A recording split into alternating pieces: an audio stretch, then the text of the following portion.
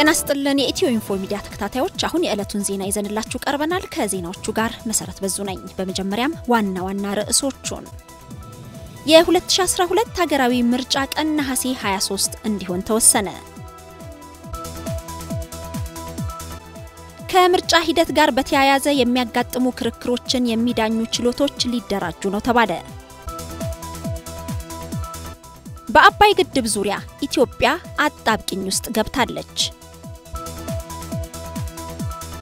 የኢትዮጵያ የሕዝብ ተወካዮች ምክር ቤት በአብላጫ ድምጽ ያጸደቀው የጥላቻ ንግግርና ሐሰተኛ መረጃ ቁጥጥር አዋጅ ሐሳብን በነጻነት የመናገር መብትን አደጋ ላይ የሚጥል ነው ሲል ለሰብአዊ መብቶች የሚሟገተው ሂዩማን ራይትስ ዎች ባወጣው መግለጫ አስታወቀ በደምቢ ዶሎ ከታገቱ ተማሪዎች መካከል የአስታሉ ቸኮል እህት ፍቅርተ ቸኮል ታስራለች ተባለ ባልደራስ ለእውነተኛ ዲሞክራሲ ነገ ቅዳሜ የካቲት 7 እና እሁድ የካቲት 8 ለሁለት ቀን በባህር ዳርና በጎንደር ለሚያደርገው ህዝባዊ ውይይት ዛሬ ባህር ዳር ሲገባ ከፍተኛ አቀባበል ተደረገለት ኢትዮጵያ የፍቅረኛሞች ቀንን አስመልክቶ ከ2 ሚሊዮን ኪሎግራም በላይ አበባ ወደ ውጭ ሀገር ልካለች ተባለ ወደ ዝርዝር ዜናዎቹ እናልፋለን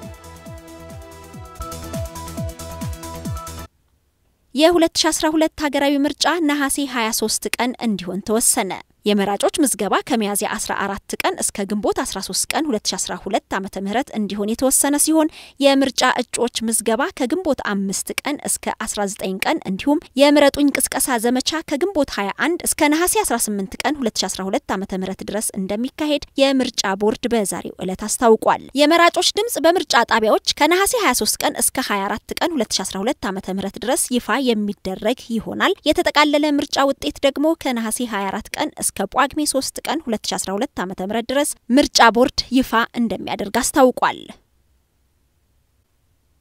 ከምርጫ ሂደት ጋር የሚያጋጥሙ ክርክሮችን የሚዳኙ ችሎቶች ሊደራጁ ነው ተባለ በመጪው ነሐሴ ወር በአገር አቀፍ ደረጃ በሚካሄደው ምርጫ ላይ ሊያጋጥሙ የሚችሉ ክርክሮች የሚስተናገዱባቸው የዳኝነት ችሎቶች እንደሚደራጁ የፌደራል ፍርድ ቤት ገልጿል በቅርቡ የወጣው አዋጅ ቁጥር 1162/2012 ወደ ፍርድ ቤት ሊቀርቡ የሚችሉ የምርጫ ሂደት አከራካሪ ጉዳዮችን በዝርዝር ደንግጓል በዚህ አዋጅ ላይ የስነ ምግባር ጥሰት የመራጮችና የእጩዎች ምዝገባ የድምጽ ቆጠራና ውጤት አገላለጽን ጨምሮ ሌሎች ሊኖሩ የሚችሉ የምርጫ አካሄድ አከራካሪ ጉዳዮች በዝርዝር ተቀምጠዋል የፌደራል መጀመሪያ ደረጃ ፍርድ ቤት ምክትል ፕሬዝዳንት አቶ ተስፋዬ ነዋይ እንደገለጹት ፍርድ ቤቶች የምርጫ ጉዳዮችን የሚታዩባቸውን ችሎቶችን ለማደራጀት ከብሔራዊ የምርጫ ቦርድ ጋር እየተሰራ ነው ብለዋል በሚደራጁት ችሎቶች የሚታዩ ጉዳዮች መለየታቸውንም ጠቁመዋል ፍርድ ቤቶችን የማደራጀትና በምርጫ የሚነሱ ክርክሮችን የሚያዩ ዳኞችን የመደልደል ስራ የመራጮች ምዝገባ ከመካሄዱ አንድ ወር በፊት መፈጸም እንዳለበት በአዋጁ ደንገጉን ገልጸው በዚሁ መሰረት እየተሰራ መሆኑንም አንስተዋል እንደ አቶ ተስፋዬ ገለጻ ቀጣዩ አገር አቀፍ ምርጫ ህጉ በሚያስቀምጠው አግባብ እንዲከናወን ለማድረግ ፍርድ ቤቱ ማከናወን ያለበትን ቅድመ ዝግጅት እያካሄደ ይገኛል ብለዋል ከብሔራዊ ምርጫ ቦርድ ጋር በመሆን ደግሞ የፍርድ ቤቱን ተቋማዊ ነጻነት ባልተገፋ መልኩ የምርጫ ችሎቶችን ለማደራጀት እየተሰራ መሆኑንም አስረድተዋል በአባይ ግድብ ዙሪያ ኢትዮጵያ አጣብቂኝ ውስጥ ገብታለች ተባለ የህዳሴውን ግድብ በተመለከተ ዩናይትድ ስቴትስ እና የዓለም ባንክ መግባታቸው ትልቅ ስጋት የሚደቅን ነው ሲሉ አንድ ኢትዮጵያዊ ምሁር ተናግረዋል በአባይ ግድብ ዙሪያ ኢትዮጵያ አጣብቂኝ ውስጥ ገብታለች ሲሉም እኚሁ ምሁር ለዶቼ ቬለ ተናግረዋል በዩናይትድ ስቴትስ አሜሪካ የኢትዮጵያ አምባሳደር አቶ ፍጹም አረጋ እንደተናገሩት ከየካቲት 4 እስከ የካቲት 5 ማለትም በዚህ ሳምንት ረቡዕና ሐሙስ በዋሽንግተን ዲሲ በኢትዮጵያ በሱዳንና በግብጽ መካከል የታላቁ የኢትዮጵያ ህዳሴ ግድብ የውሃ አሞላልና አለቃቀቅን በተመለከተ የረቂቅ የስምምነት ሰነድ ለማዘጋጀት ሲካሄድ የነበረው ውይይት ሳይቋጭ የካቲት 5 ማምሻውን መጠናቀቁን በማህበራዊ መገናኛ ዘዴ ገጻቸው ላይ መረጃ አስተላልፈዋል አምባሳደር ፍጹም ሀገራቱ በአባይ ግድብ ጉዳይ ሳይስማሙ ዳግም መለያየታቸውን ይግለጹ እንጂ ዝርዝር መረጃ አልሰጡም ይሁንና ዶቼ ቬለ ያነጋገራቸው አንድ ምሁር እንደገለጹት በአባይ ጉዳይ ኢትዮጵያ አጣብቂኝ ውስጥ ገብታለች ሶስቱ ሀገራት በድርድራቸው የዓለም ባንክንና ዩናይትድ ስቴትስን ባያስገቡ ጥሩ ነበር ሲሉ እኚሁ ምሁር ተናግረዋል። ከዚሁ ጋር በተያያዘ ኢትዮጵያ በህዳሴው ግድብ ዙሪያ ከየትኛውም አካል ተጽዕኖ ቢኖርም ብሔራዊ ጥቅሟን ያላስጠበቀ ስምምነት እንደማትፈርም የውጭ ጉዳይ ሚኒስቴር አስታውቋል። የውጭ ጉዳይ ሚኒስቴር ቃል አቀባይ አቶ ነቢያት ጌታቸው በሰጡት ማብራሪያ በግድቡ ዙሪያ ከየትኛውም አካል ተጽዕኖ ቢኖር ኢትዮጵያ ብሔራዊ ጥቅሟን አሳልፋ እንደማትሰጥና መርህ ላይ የተመሰረተ ጥቅሟን ያስጠበቀ ድርድር እንደምታራምድ ተናግረዋል። በደምቢ ዶሎ ዩኒቨርሲቲ ከታገቱ ተማሪዎች ውስጥ አንዷ የሆነችው የአስታሉ ቸኮል እህት ፍቅርተ ቸኮል ታስራለች ተባለ።